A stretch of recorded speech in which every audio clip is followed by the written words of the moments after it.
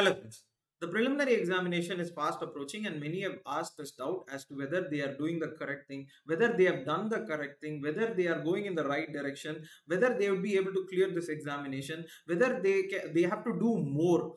If you think about it, these questions are bound to arise. So if you are dedicating a lot of time and effort and love towards something and you want that thing so desperately, these questions and anxieties are bound to arise. And if you think about it, I want to give examples. See, that is the point. I can say that these are bound to arise and just move away, but rather you should understand that everyone goes through this. But I am not a topper to give you the example of my own example. Rather, I would want to give the examples of people who were inspiration to me or people who I really looked up to. And these people helped me a lot through my preparation. So I thought I'll give examples of these people, and I thought it'll also be helpful for you. And the first person is Copernicus. And this person you would have heard in many of the physics books. And this person, if you think about it, was none other than, he was the first person to give this theory that Earth was not the center of this world, rather sun was the center of this world, and we, Earth and other planets are moving around. If you think about it, this is a blasphemous statement. This is a dangerous statement because at that time it was considered as Earth was the center and the sun and everything was moving around, because in a sense it was the will and wish of the religion at that time in medieval Europe, which wanted the hold on all these theories for itself. And when Copernicus gave a theory like that, it was considered blasphemous. And if you think about it, the point was that he made this observation, but he did not publish it. You can think that he did not publish because he was scared. He was scared of the church, or he was scared of the religion. But no, he was not scared of the religion. Rather, he was scared of himself. That is the point you should know. He was scared in a sense. Scared in what I mean is that he was not sure. He was not sure whether he did the correct thing. He was not sure whether he had done enough. He was not sure whether in a sense, whether if he publishes, whether people would accept it. See, these are doubts Copernicus had. These are doubts everyone, see, now when you are going through this examination, you are having it. So in a sense, what I'm trying to say is that these people who had changed the lives of everyone in this world right now also went through this moment. And not only Copernicus, many other persons are there. For example, Darwin is there. So Darwin was a person, if you think about it, Darwin made a theory of this natural selection and this origin and evolution long back. So he, in 1835, he actually goes around the world and he comes up with this theory at 1835. But he does not publish this theory till 1859. Origin of Species, the book that gives this whole theory of evolution and natural selection, the survival of the fittest and everything, it was published in 1859.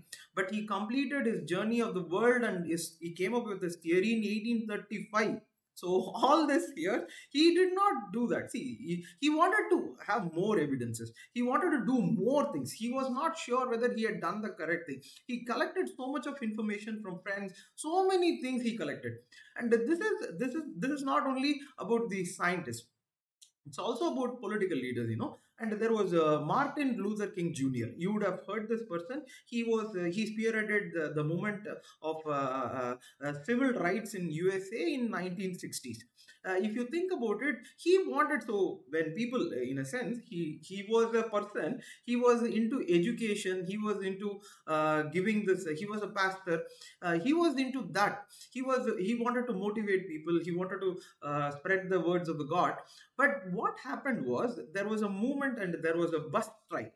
There was a bus strike, and immediately he was pushed into this movement of leading this civil rights movement. He initially did not want. He initially thought he had given this some PhD or something, and he wanted to do that. He was not, in a sense, he wanted liberation, civil rights, everything, but he was not sure whether he can lead.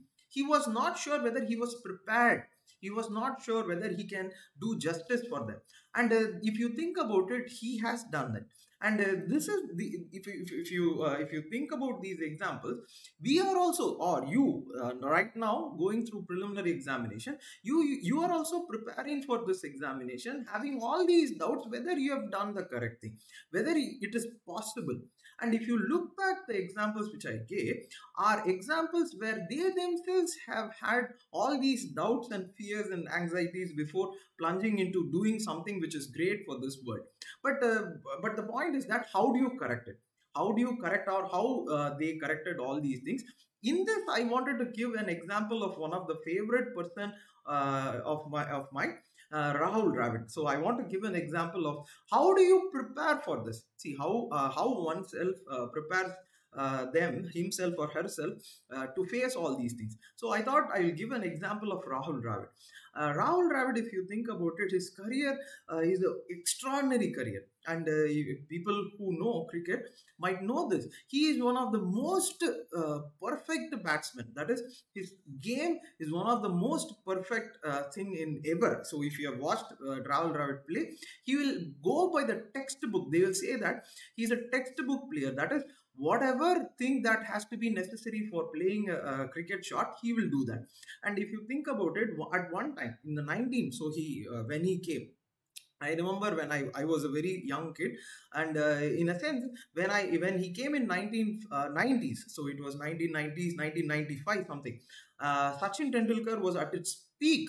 So Sachin Tendulkar was the most. So if you think about, if you see many of the movies at that time, many of the what is that, ads at that time, Sachin Tendulkar would be the most prominent person.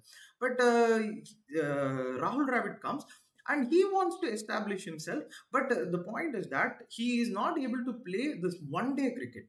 He has this playing capability of this immense capability of playing the correct shots, but he was not prepared for this 50 over game. He was not prepared for smashing the ball all over the boundary. I remember a match where the whole thing, the commentary, everyone was laughing at him. The laughing, not only laughing, they were making they said that he is not fit. They said that he's not fit for this whole cricket, or they said that he's not fit for one day cricket. But I too thought, that is the point, I too thought that he was not prepared for this cricket. But what he did was, he went back into the nets. That is the point. He went back into the nets. He prepared himself. He came back. He came back 2 years later. I remember a match where he hits the Muthaiya Muralidharan. I think the highlights would be there. I think he hits Muthaiya Muralidharan over a long on, over the top of the bowler's head. It goes very deep. So, and he pulls off a fast bowler, Sri Lankan fast bowler in the leg side. With such class and effort. And one more thing he did. In cricket, there is a point. So, in textbook cricketers would not play in a sense, they would not play shots like reverse sweep, because it is considered as they are not considered as in a sense proper cricketing shots. But he did play that. He did play reverse sweep. See, the point is that you make fun of a person. You say that that person is not fit for this whole thing. And that person, what he does is that he does not go and say that, okay, these people are accusing me, these people are making fun of me. He went back into the nets and he came back and he proved them wrong. But he did see this, in a sense, you can say that this is one time thing. But it was not that. In his own career, if you think about it, there was another moment where he was made the captain of the team. And people said that he was not aggressive enough, he was not fit enough, he cannot do all these things, and hence it is not possible. But you know what? He proved them wrong as well. And there was a moment where Indian cricket, so now cricketer Dhoni is there for wicket keeping. But there was a moment in Indian cricket where there was not a perfect keeper. If the keeper was there, he was not batting well. So Dhoni is a find which was very important for Indian cricket, because he can bat and he can keep as well. But at that a particular time was there when keeper was not perfect. They could keep, but they will not bat. If they bat, they will not keep. At that time, they asked Rahul Dravid to step in, and he did step in. He was not a professional keeper, but he did step in. He did practice. He did keeping for so many matches, and he was batting. He was keeping. He was doing so many. He was being the captain. He was doing so many things. And when at the end of this journey, what happened was the T20 cricket came. So it initially they said he was a test match cricketer. Then they said that he's not fit for 50-50 over. And then what happened? He proved them wrong. Then captain. Then all these wicket keeping. Everything happened in his career. And the last phase of his career was T20. And they said that, okay, he might have been a player for this 50 over game. But he is not fit for T20. T20 and all, he cannot play. But you know what? He proved them wrong. He proved them wrong. He retired at the height of last IPL. He played, his team won. He was the captain of that team. I think Rajasthan Royals. I'm not sure. You can check it. Which team? But the team in which he led, that team won, and he played that tournament very well. He smashed the ball everywhere in that T20, and that is how he retired. That is the point. He said that, see, so many people can come and tell you that this is not possible, this will not happen, or so many, see, everyone has an opinion, everyone has some opinion or the other. They can come tell you whatever they want and whatever they feel, but whether you feel that this is enough, or you feel that you have not done enough, you feel that you do not deserve it, that is the whole point of this conversation about Rahul Dravid and Martin Luther King and Copernicus and Charles Darwin. So, and if you think about it, and you might also see, and finally I'll end with this.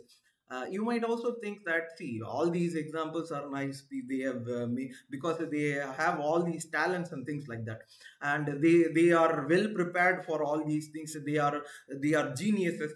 But I would say, see, the point is that they are not geniuses. They are ordinary men, ordinary women who have made extraordinary efforts. I'll end with Martin Luther King Jr. You would have heard this heard the speech. You know, the one of the greatest speech in world. It will be in YouTube. I have a dream.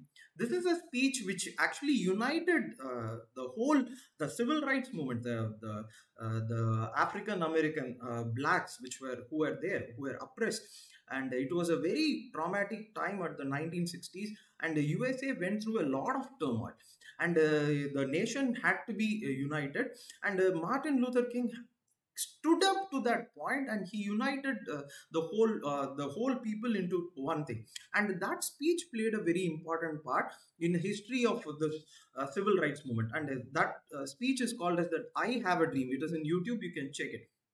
But if you look at it, Martin Luther King did not write that speech till the day before. In a sense, he was supposed to give. See, I told you in the beginning itself, he was reluctant. He did not know whether he was ready for all these things, whether he can pull off all these things, whether he could see. Uniting all these people into one and leading a movement for civil rights, it's not an easy thing. You have to have that thing, and he had that good feeling for uniting people, but he was having this doubt. But this I Have a Dream speech, he could not prepare. Same way, see, you and I, everyone gets paralyzed, you know. So preparing for civil services examination, we get paralyzed sometimes. We think whether, I know for a fact, many have messaged me, I'm not able to sleep. See, I for a fact know. See, I for a fact know. It's not very easy, you know. It's not very easy. I can understand you. And see, if you are not able to sleep, Martin Luther King was. See, you are the same. So you are facing the same thing as Martin Luther King Jr. The day before the speech, the day before he gave that I Have a Dream speech, he could not sleep. Till 3 a.m. he was awake. Till 3 a.m. he was preparing that speech. Till 3 a.m. he was making changes to that speech. He was, tomorrow is a very big day. Same as you are going to write preliminary examination, which is going to be a very big day in your career. Same fears, same fears. See, this fear is greater than that fear. No, same fear. Human beings have the same kind of feeling that we have for things we love. things we want to do. You want to be a nation builder. You want to be doing something for this nation. You want to do something for your family. You want to do something for yourself. You'll feel that fear. You'll feel that fear that Martin Luther King Jr. felt it. And he, in a sense, if you think about it, the great things about these people is that they do not give up till the last moment. Till the last moment they will not give up. They will be trying till the last. I'll give you an example. He did not finish that I have a dream speech in the morning 3, so you have to sleep because next day is a big thing. And then next day he goes, he was stepping onto that stage. He was stepping onto that stage, and while stepping onto the stage, one of the friend, when he was stepping onto the stage, she told him, Martin, tell them our dream. Tell them the dream of tell them the dream that we have. And he steps onto the stage, he starts giving the speech, and that is where he says, I have a dream. And if you think about it, the I have a dream sentence, I have a dream about uniting this whole country, the whole thing, that statement was not in the speech. That statement was given by the friend when he was stepping onto the podium. This is how people are. This is how they managed their fear, anxieties. They will not give up till the last moment. Till the last moment, they will imbibe everything that is going around. Till the last moment, they will try. Even if those nights are sleepless nights, even if those nights are fearful nights, even if those nights are anxiety filled nights, they will keep trying. They will keep trying, and they will have their dream come true. And as Martin Luther King says, I have a dream, or and the same way you have a dream, and I wish that dream comes true. All the best, and thank you.